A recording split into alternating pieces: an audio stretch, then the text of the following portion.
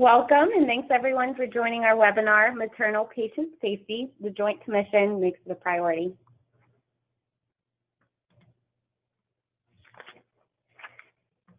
So disclaimer, so this presentation includes information from the Joint Commission and other sources that are designated on the slides.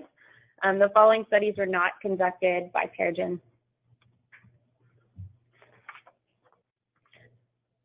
To ask a question during the webinar, you just enter your question into the chat box located in the GoToWebinar panel on the right side of your screen. I think it's fun to go ahead and try this. I'd love to see where everyone's calling in from. So if you want to go ahead and type the state that you're calling in from into the question box. Dr. Alana McGulrick, she's calling in from California. KK, who's presenting with us, is calling in from Florida, and I'm here in our headquarters in Cary, North Carolina. Wow, it looks like we have people from all over. Hershey, Pennsylvania, Dansville, New York, Illinois, Wisconsin, Miami, Kentucky, South Carolina, Nebraska, Georgia, Iowa, St. Louis, Missouri, Sacramento, Oregon. They're all coming in. That's great. We're happy to have you guys.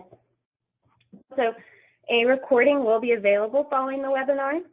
In addition, the resources mentioned in the presentation will be available for download. So at the very end of the webinar, I'll provide instructions for how to download those.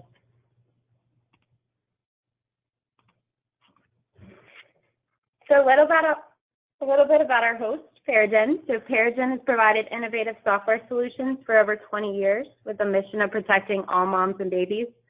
We're really excited about the large enrollment for this webinar. It really demonstrates the passion we all share for maternal safety.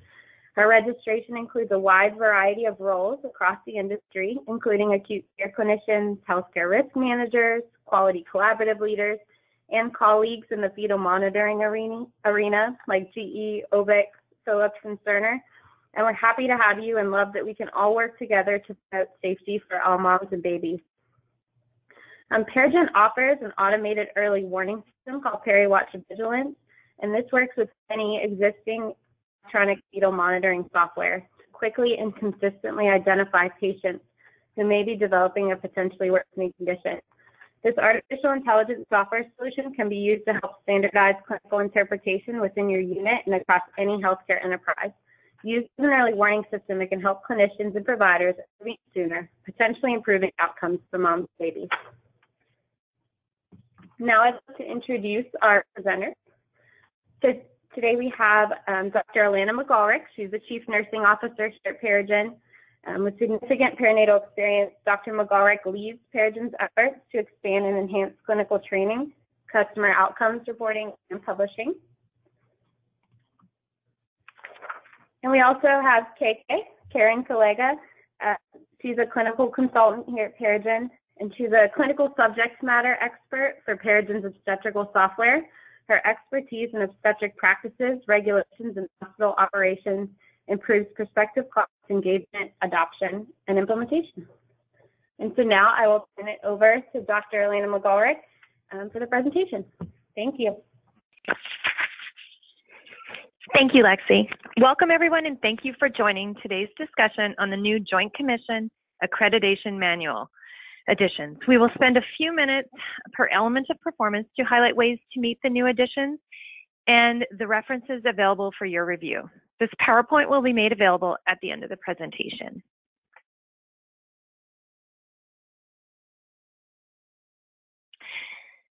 So this current slide lists our learning objectives for today. These objectives have been developed in order to guide our learning discussion, and we hope that you will be able to evaluate our program based on these objectives.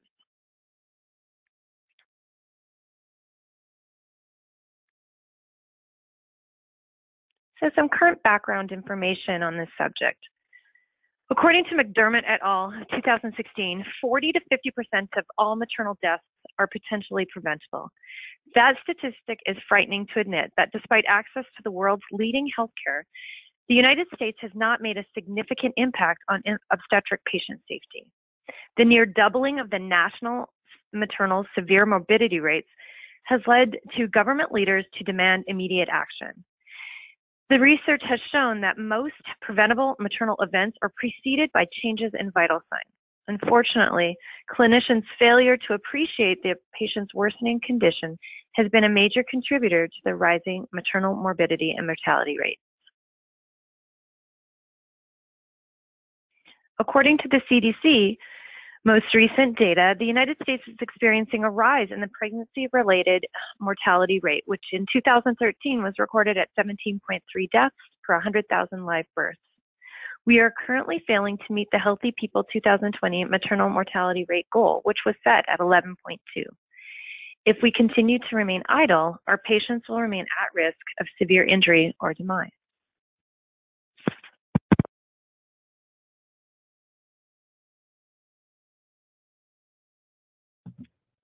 All right, and now we're going to launch our first question. So the poll question will show up right on your screen. Are you currently participating in a local, state, or national maternal safety collaborative? Go ahead and just answer on your screen, yes, no, unsure, or plan to participate. Give everyone a few seconds to answer.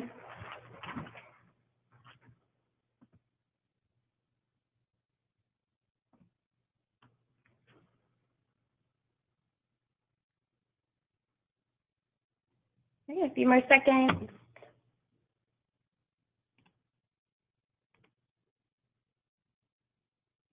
Great, and it looks like majority are. And our next poll question, if yes, which collaborative are you partnering with?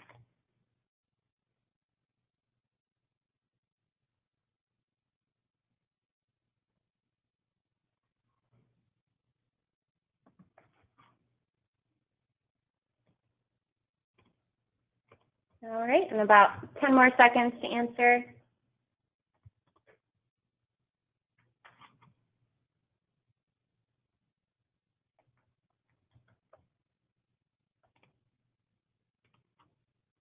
All right, and I'll share the results for that. So 24% part of AIM, 11% CMQCC, 13% with A1, 43% state-specific collaborative, and the rest are other.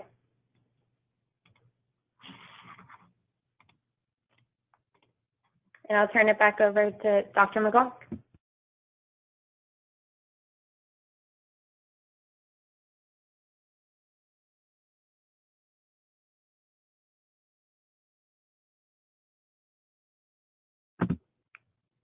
Elena? My apologies, I was on mute so that I didn't interrupt the poll questions. Significant contributing factors have led to the rising national maternal morbidity and mortality rates, including the changing medical complexity of the obstetric patient. Our patients are diagnosed with complex comorbidities associated with pregnancy, thus negatively impacting maternal fetal well-being. The pathophysiology of these leading comorbidities, diabetes, hypertension, obesity, and cardiac disease, are greatly underappreciated. We have been unable to agree on the best approach to managing the maternal patient. This includes simple oxytocin checklists to more complex disease processes such as pre-eclampsia. And finally, limited research exists related to maternal early warning systems despite success with the adult non-pregnant patient population. Unfortunately, clinical experts in the maternal fetal medicine have been unable to reach consensus on physiological parameter thresholds. This has led to a variety of treatment protocols that vary across the country. The CDC reported that current leading causes of pregnancy-related death in the United States include cardiovascular disease, infection, and maternal hemorrhage. It is important that the interventions are impactful and that are built upon a solid foundation of compliance. Obstetric safety strategies must be multidisciplinary and supported by the healthcare organization in order to be successful.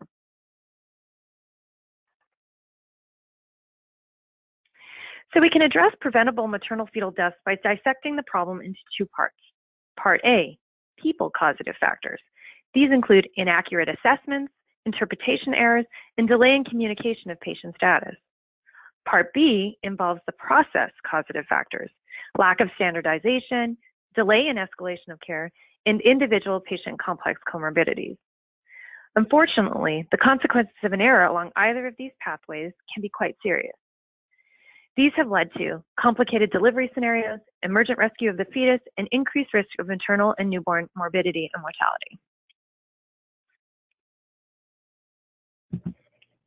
This leads us to our next poll question.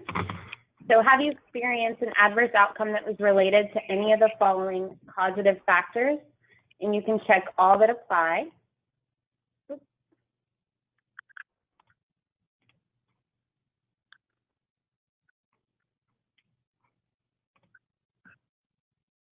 Oh, might have shared that one too soon.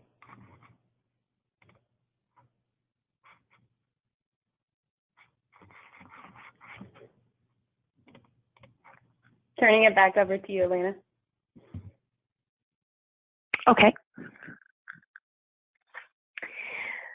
All right, so now for the fun stuff. The Joint Commission has added some new elements of performance for us to be surveyed on. So effective July 2020, the Joint Commission will be surveying 13 new elements of performance. All accredited hospitals will be required to show evidence of compliance with these new standards designed to address safe maternal care. Housed within the provision of care, treatment, and services chapter, the Joint Commission determined that focusing on early recognition and timely treatment of maternal hemorrhage and severe hypertension and pre-eclampsia would have the most impact on current maternal morbidity and mortality rates. So the following information will provide an overview of each of the elements of performance, a resource to achieve compliance, and in most cases, a sample template.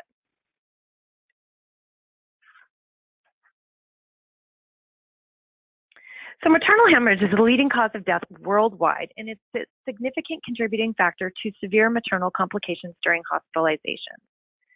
The literature indicates that we are also experiencing racial disparities with regards to obstetric hemorrhage rates.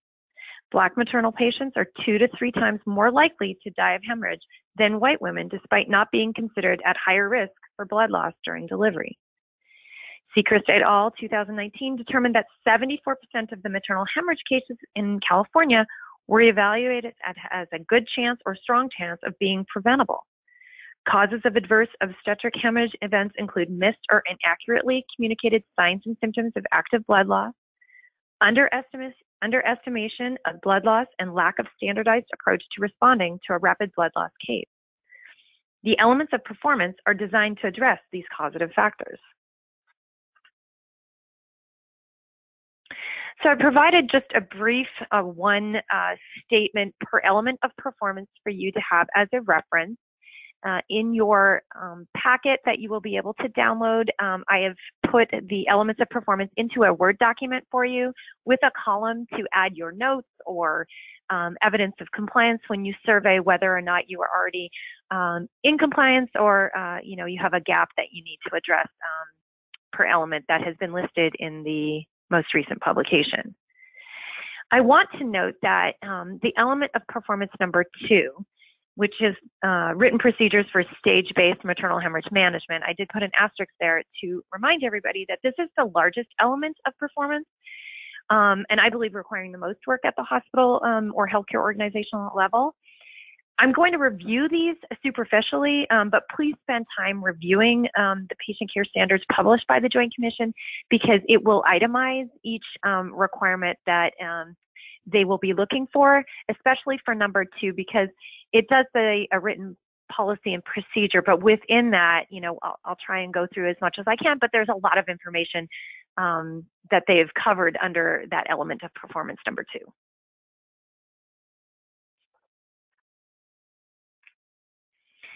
So the element of performance number 1 under the obstetric hemorrhage was complete an assessment using an evidence-based tool for determining maternal hemorrhage risk upon admission to labor and delivery and upon admission to postpartum.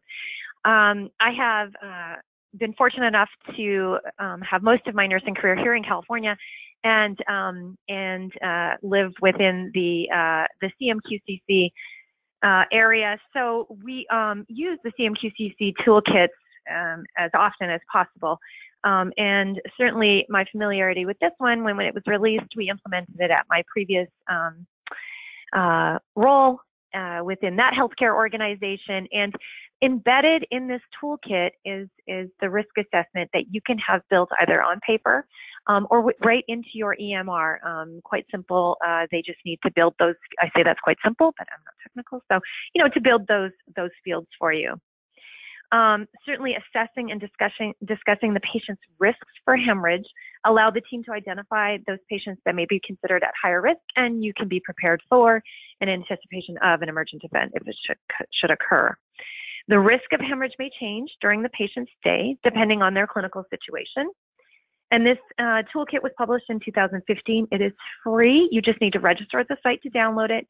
And it provides a comprehensive obstetric risk assessment that can easily be added to your current documentation system.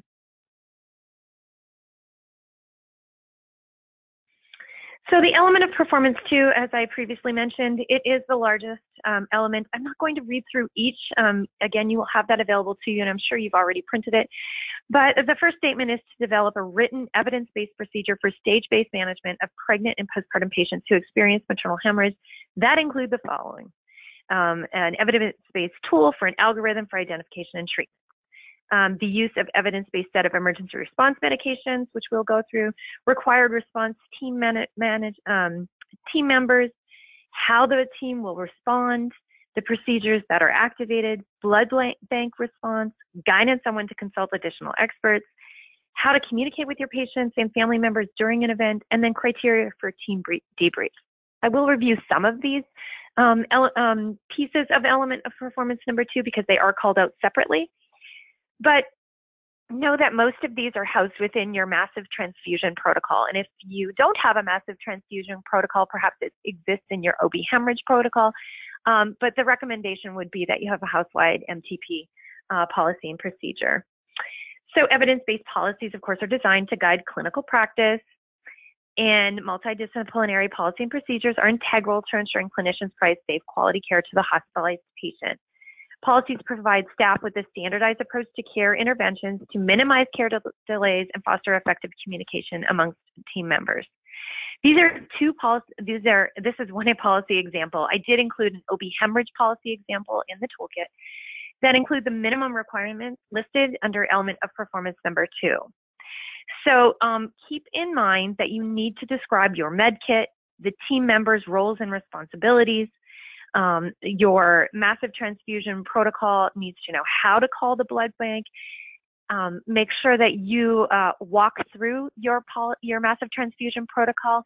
There have been instances where security needs to be involved to either hold the elevators so that the blood bank and/or your designated runners can get from the blood bank to your unit, depending on how many floors up, how many floors down, et cetera, that the labor and delivery unit and the women's OR may be located. Consider what happens on Sunday night when no one is around. That O200 example, when you are on, have skeletal staff throughout the house, make sure that you involve them in any of your mock drills that you perform so that they are also aware of how to perform, certainly under duress in an emergent situation like this. And then how much blood is required and how much blood should be on site. Those are all components of the element of performance number 2, so make sure that that is all spelled out in your policy. Also include your consults and transfers to a higher level of care. If you're at a critical access hospital or a facility that may not have access to everything that's required in an MTP, you need to have it written out how you will access different levels of consult and how you will make your transfers. Also, the last thing is to make sure you have scripted how to communicate to your patient and family members during an active blood loss event. They get lost and forgotten, and sometimes that is very crucial to make sure that they are kept informed. So my recommendation is that it is scripted. They also call out for team debriefs, but we're going to cover that separately in another slide.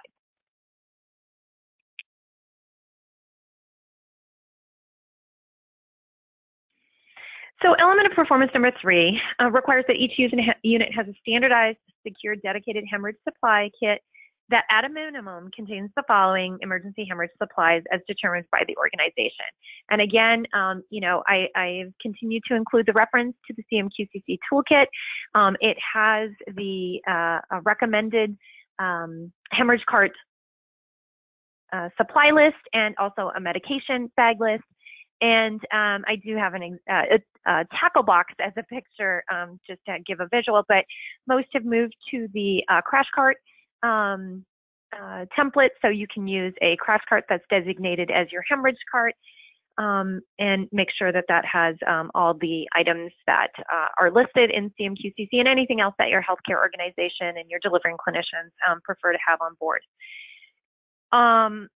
There are several options for the cart, and I'm not going to recommend any vendors, but just remember they need to be checked with the same frequency as we do our crash carts, and that they're locked in secured areas, and you know when the next item is to expire, etc. Other points to consider: how many do you need? You look at your geographical location of your unit. Certainly one would be on labor and delivery. Do you need one on a postpartum because it's on a separate floor?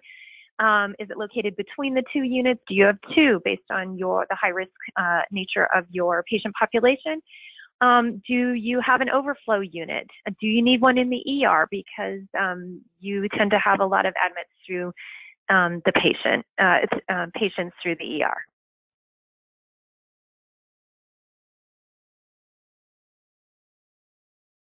Element of performance number 4 is to provide role-specific education to all staff and providers who treat pregnant and postpartum patients about the organization's hemorrhage procedure. So they do give, at a minimum, of course, education occurs at orientation, and then if anything changes, and then finally every 2 years. So for the care team to function optimally in a true emergency, it is essential that all members know the procedures that they should follow in the event of a hemorrhage. Morton et al., 2019, identified that clinical readiness was an improvement opportunity that would make an impressionable impact on maternal outcomes. The role of the obstetric RN is complex without a pure ability to measure nursing impact on patient care at the bedside, so we can only prepare our staff to rely on a solid knowledge base to support critical thinking while making important patient care decisions. A nursing competency is a suitable tool to measure patient care standards applied at the bedside. The tool can be used to assess the RN and provide other insight to clinician knowledge base, care plans, assessment skills, and application of the appropriate care at the bedside.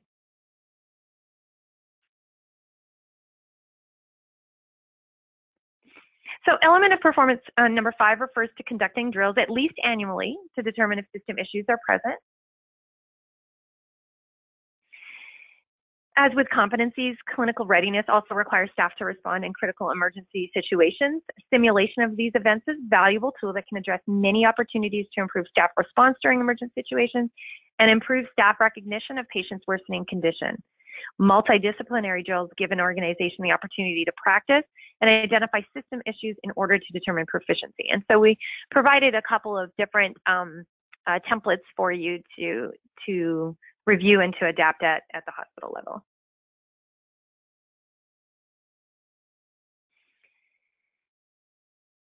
So element of performance number 6, and we're still under obstetric hemorrhage, review hemorrhage cases that meet criteria established by the organization to evaluate the effectiveness of care, treatment, and services provided by the hemorrhage response team during the event.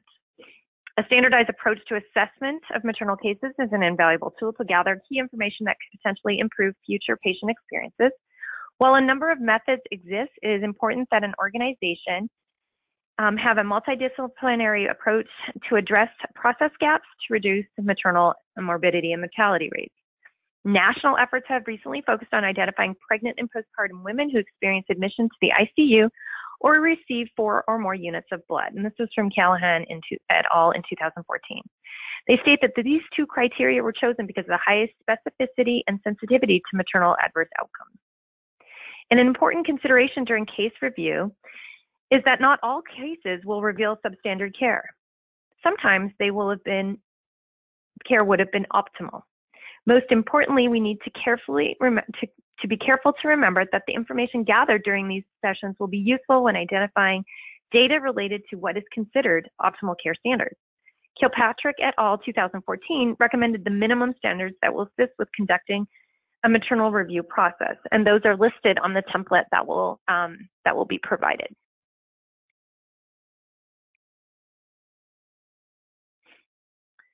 So finally, element of performance number 7 is patient and family education, and the the element of performance states that provide education to patients and their families.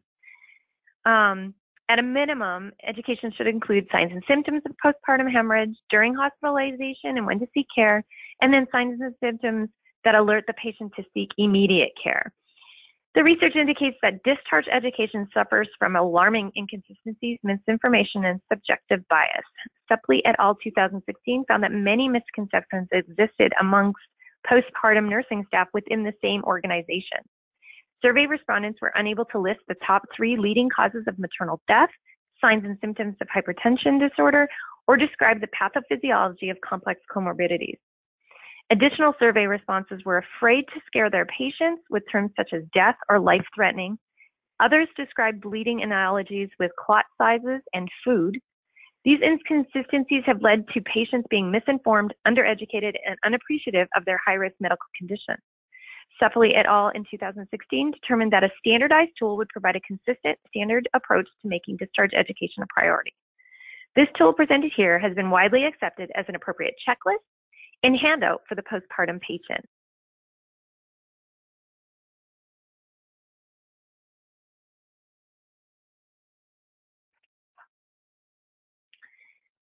So hypertension, crisis, and preeclampsia. Preeclampsia is defined as a rapidly progressive disorder that is characterized by high blood pressure and most often in the presence of proteinuria. It is not uncommon for maternal patients to present without the popular signs and symptoms like edema, sudden weight gain, headaches, and visual disturbances. These patients are often overlooked, placing the maternal fetal patient at great risk. It is estimated that preeclampsia can occur in 5 to 8% of all pregnancies and are responsible for 76,000 maternal and 500,000 infant deaths each year. And this information can be found quite easily on the Pre-eclampsia Foundation from 2019.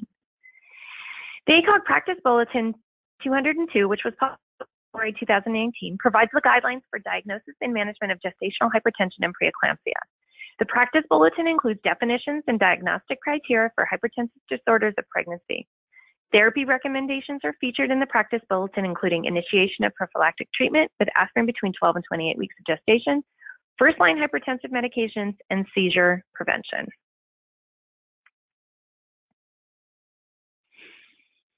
As with the obstetric hemorrhage standards, the elements of performance here for hypertension and hypertensive disorders and preeclampsia are listed on the slide. And again, I want to point your attention to element of performance number 2, it being the largest and containing the most work for you, the policy and procedure for managing maternal patients with severe hypertension and preeclampsia.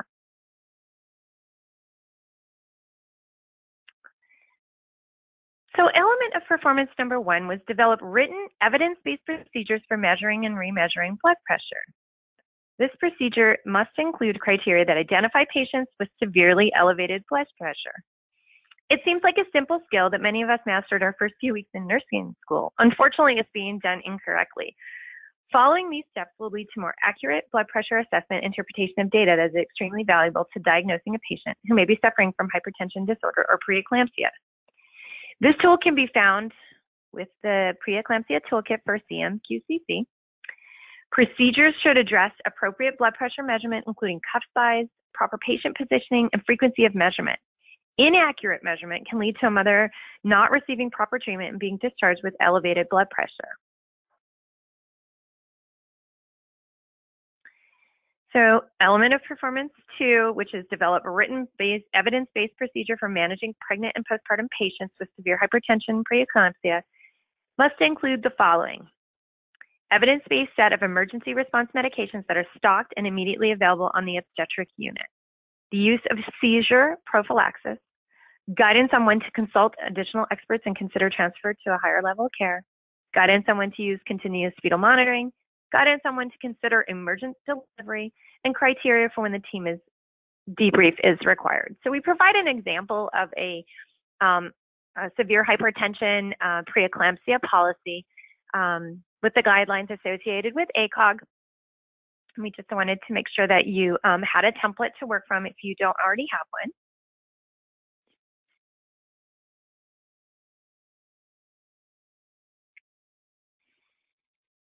I felt like I couldn't go much further without taking a few moments to address magnesium sulfate. when we speak of hypertension and preeclampsia in order to have a complete packet for our staff as far as education and our policy and procedure associated with hypertensive patients is to address MAG. MAG has two main goals, which is the management of preeclampsia and prevention of seizures. And that is why we provide that to our patients. So while preparing our nurses to care for a preeclamptic patient, we must make sure that they are competent in administering magnesium sulfate. Here's an example of the magnesium sulfate competency, which will be available at the conclusion of the presentation. We will also provide a performance checklist and a sample policy for you to use as reference to compare to yours. It's imperative that staff receive adequate education regarding magnesium due to its high-risk medication label. In understanding the pathophysiology of eclampsia, the rationale for MAG as seizure prevention and the risk of cerebral events is critical to the care of our at-risk patients. So that's why it's included here today. And we also provided a competency for hypertensive disorders.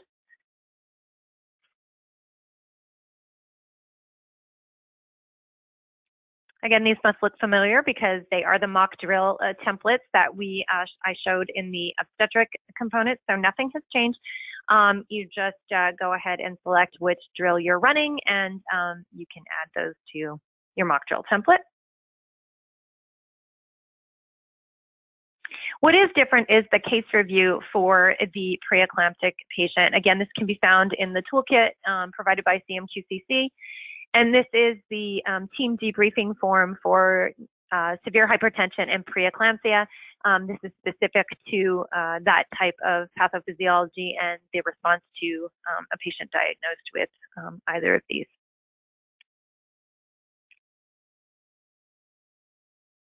Patient and family education, as this covers obstetric hemorrhage, it also covers life-threatening hypertension and preeclamptic situations for our discharged patients. And one thing to note is that when we were discussing how to approach patient and family education to be in compliant with this element of performance, it was really nice to actually find and disseminate the research that's been done by Sepley et al. In 2016, but also that, be creative at the hospital level or within your healthcare organization.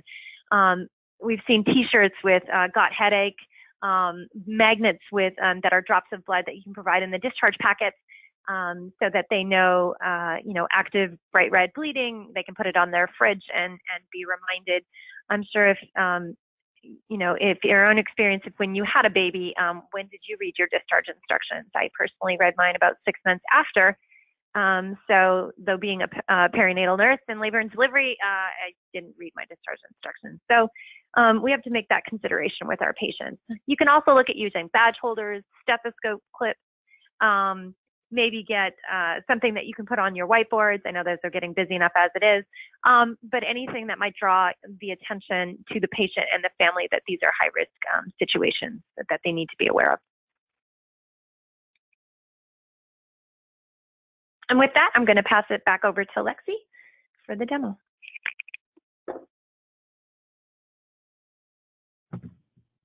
Thanks, Alana. I'm going to pass it over to KK, Karen Kalega, and she's going to run us through a quick TriWatch vigilance demonstration.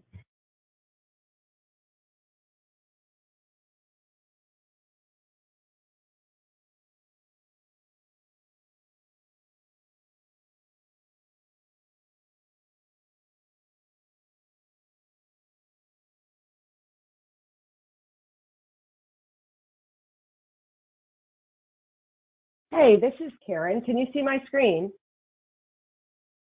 Yes. Great. Super.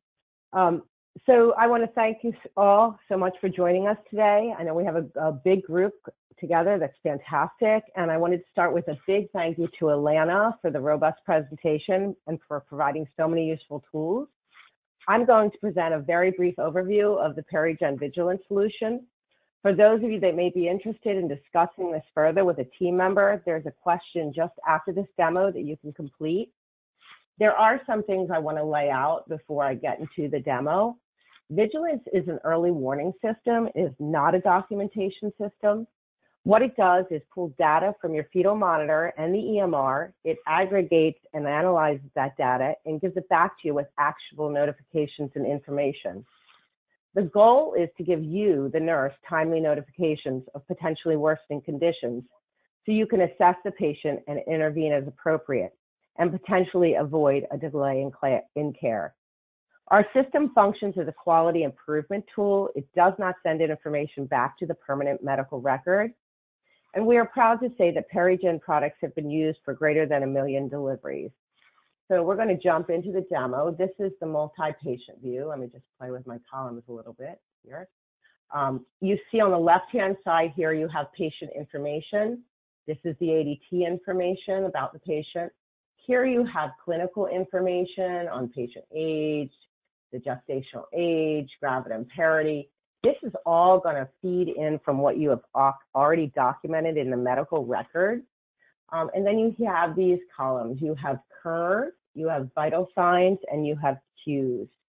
These are the vigilance early warning tools with orange visual notifications. Orange in our system means that a parameter of some sort has been breached and you've like exceeded a limit. This board also does give you a filtering ability. If I click on this filter right here, you see that at this time, I have 3 hospitals showing on this board. I can just click and just show that one hospital. So I can filter by hospital. I also have the ability to filter by patient.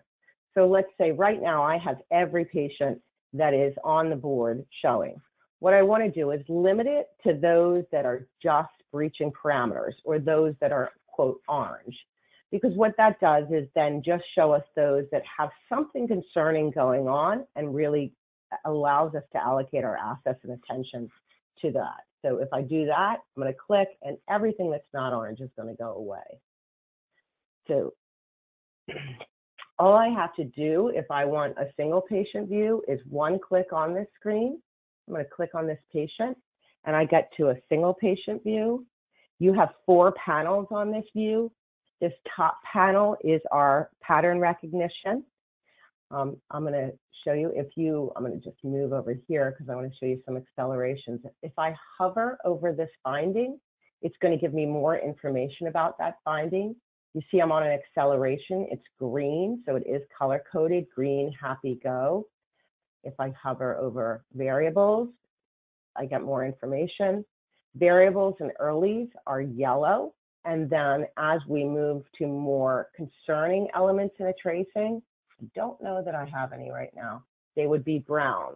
So lates, prolongs, and variables that break the what we call 60 by 60 rule would turn brown because there's more implications for fetal acid-base status. This pattern recognition has been validated by the NIH. Excuse me. And we have a supporting article that's available on our website. The NIH had fetal monitoring experts evaluate tracings and then ran those tracings through our analysis tool. The result was substantial agreement with the experts.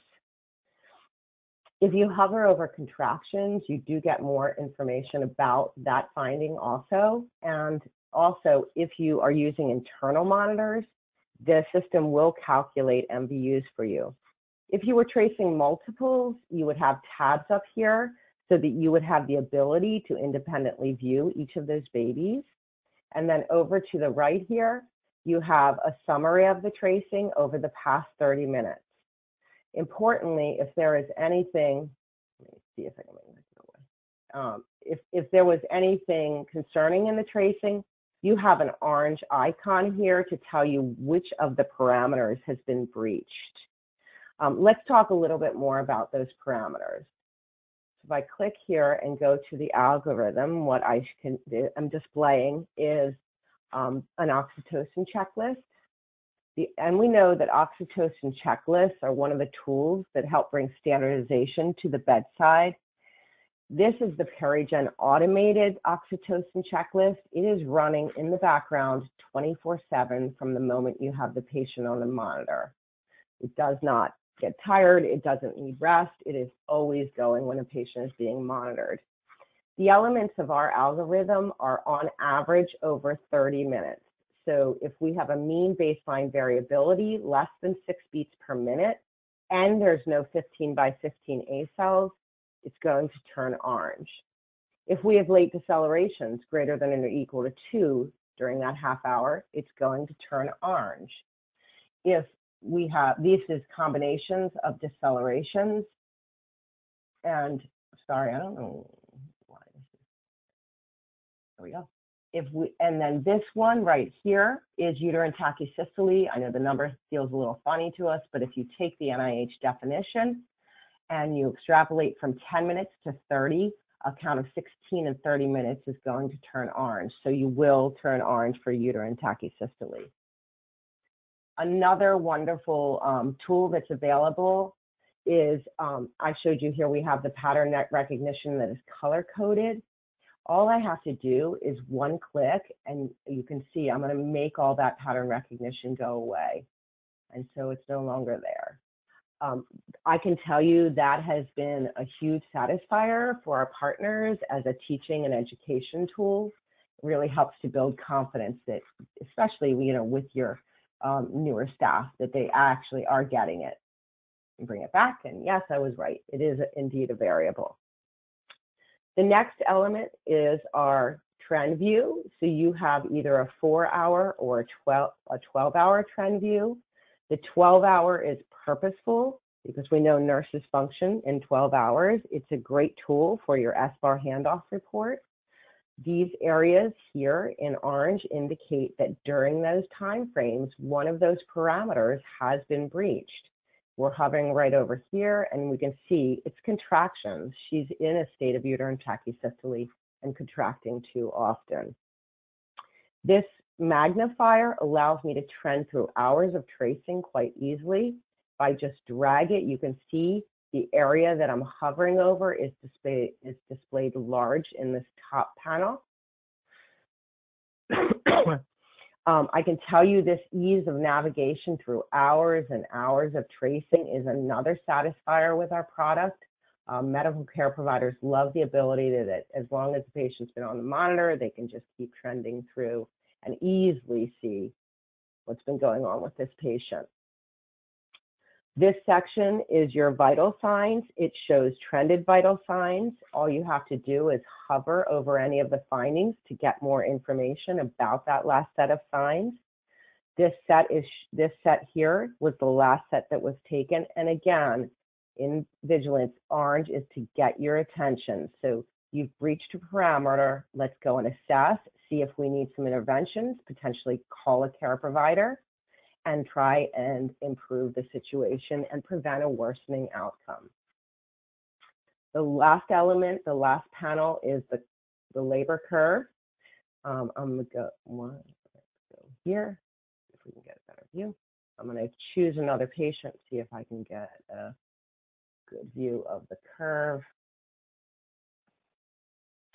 So this labor curve is not Friedman's, it's not Zhang's curve either, because our curve takes into account physiological factors. For example, patient's gestational age, are they a primip or a multip, what's the fetal position, do they have an epidural in place, and how often are they contracting. It gives you a percentage of where she is falling on the curve. You see this area of yellow is our zone of normal. This dotted line is our 50th percentile, and then this dark line is our patient's progress. It updates every time the nurse puts in an exam, and if I hover, I can see the findings from that exam. Importantly, it gives me information. It gives me a message. So there's always a curve message up here in the upper right. This time it says the dilatation pattern is within expected range. If I hover, okay, I'm sorry, there's 3 levels of messaging. So dilatation pattern is within expected range. This pattern shows a lack of progress, and that would be early warning. That would turn orange to let us know that this patient is slowing. And the reason we do an orange before they actually fall off the curve is because this is an early warning system. The idea is always to give you timely notifications so that you can assess the patient, do the expected interventions in this situation, she's slowed. So we want to do what we can to progress this labor and support a vaginal birth. If we're not successful, you will get to she is in the dystocia zone or fallen off the curve. One other thing that's a great feature here is, let's say this patient delivers. We can collapse each of these sections that are associated to an intrapartum period and simply have our trended vital signs showing. And again, if you hover, you can see more about the finding. If you were to be breaching parameters of any sort, it would have an orange icon here to draw your attention. Because as Alana pointed out during the presentation, most preventable events are preceded by vital sign changes. So it's always great to have that notification. We need a little bit of more attention here. Lastly, it's important that you know that both the multi-patient view and this single patient view are available on remote platforms, so they can be viewed remotely. So I thank you again for joining us today, and I'm going to hand this back over to Lexi.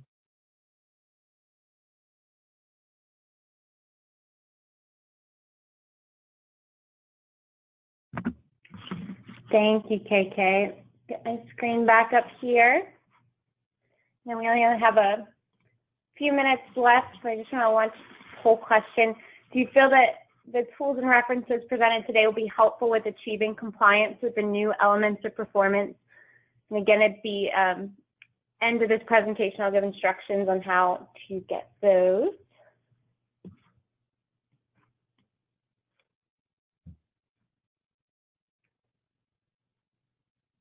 I want a few seconds to answer.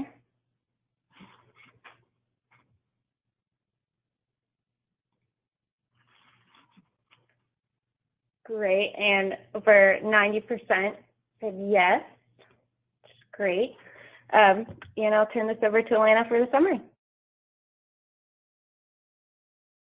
Okay, and so there were a couple of questions, I think a total of 3 questions that came through during the presentation, and I had that part of the webinar turned off because I can't watch that and speak at the same time. It's way too distracting. So the first question was, do you foresee the CMQCC protocol to be updated since ACOG is now saying 1,000 milliliters blood loss? Regardless of the mode of delivery. And yes, they don't have anything posted on their website that saying that there's a new toolkit coming, but I know that the collaborative is active. So my assumption would be, and we all know how assuming gets you into trouble, but that that they will either make a statement, a revision statement, or there will be a revised toolkit coming out to reflect the new new blood loss standard. Number 2, will hospitals that don't have obstetric pediatrics but do have ED be expected to meet all of the elements of performance under PC 06.01.01? Now, the ED is called out under a number of the elements of performance because they do see postpartum patients and some, labor and delivery patients, despite the fact that you may not have an OB unit. So it does call out the emergency department. It says they do list it under certain elements of performance.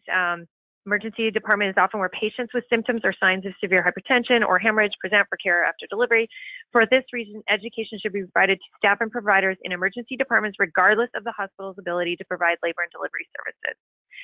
So yes, the ED needs to be addressed as far as anticipating and being ready for those types of patients. And number 3, the post-birth form is great for meeting EP7 for post-discharge, but do you have examples of education for patients during hospitalization? And so that would have been my error. I was going quickly through our slides, but the Suppley et al. Article, which was published in the Nursing for Women's Health Journal, that tool actually can be embedded within your EMR, and you can use it ongoing. They actually do make those recommendations within their article that discharge education, of course, starts with inpatient education. So it can be adapted for and used in your current care plan or in your EMR or if you're still on paper, documentation form. So I don't have a separate form that covers what needs to be included in your EMR, but within the document itself, it says, please, embed this in your EMR if that is your process. So I hope that answers that question. And we provide the reference, so it's a fantastic article, and if you're a member, then you're good to go because it's free. Okay, so I'll just continue. So to summarize, obviously we need to express some outrage at our national M&M rates. We know that when we go in to take care of our patients, our goal is to give good care, and not have adverse outcomes occur with our patients. So I'm very pro obstetric care. For those of you that know me personally know that this has been a passion of mine for a very long time. And I do believe that collectively we can make the difference. Experiencing a maternal injury or loss is so devastating for any clinician, either indirectly or directly involved. And we all know that we don't want our future patients to be placed in these vulnerable positions. And I feel like as a nation, we might be putting those patients at risk. So I propose to you, why wait until 2020? Be proactive. Use the gap analysis that we're providing to make your necessary changes now, even if it means you just go back out and get your team together to look at your MTP, or, is your kit in the right place? Do you have enough obstetric OB hemorrhage kits available to your staff? Do the wheels work? Has it been dusted? Those sort of things. Take a look at it. And then if you have already addressed these new standards and you were very proactive and things were done before this even came out as surveyable, share your tools and experiences with your colleagues. We don't need to recreate anything. I mean, a competency is a competency. A performance checklist, a mock drill, these scenarios, we will post these for you, but it's very easy. If you've written a drill, hand it to your friend at the next facility, even if you're not within the same healthcare organization. We're all working towards the same goal. This is the only way I think that we can make sure that practice is changing, and certainly for the better. All right, I think my last statement for you, and I know that Lexi's going to close it up, but at the end of the presentation, Lexi's going to provide some instructions on how to access the resources that I've referenced. And then, of course, the reference list will be there. It's very extensive, but I think I've highlighted the areas that you need to address, certainly with those articles that we used specifically to address the elements of performance here today. So thank you very much for attending. Super excited to see what happens next year for M&M rates. Lexi? Thanks so much, Alana. And just before I go to the resources, just want to launch one last poll question. And while you're answering this, if you have any last-minute questions that you want to chat in for our presenters, you can do that now, or feel free to respond to our follow-up email and let us know if we can provide any other resources for you. Give it a few more seconds to answer the poll question.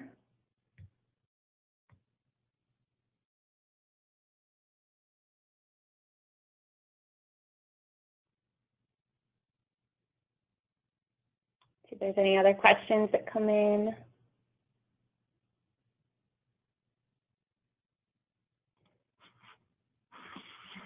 Great, thank you. So as far as the resources, so after the webinar, we will download the recording and as well as a PDF of the presentation.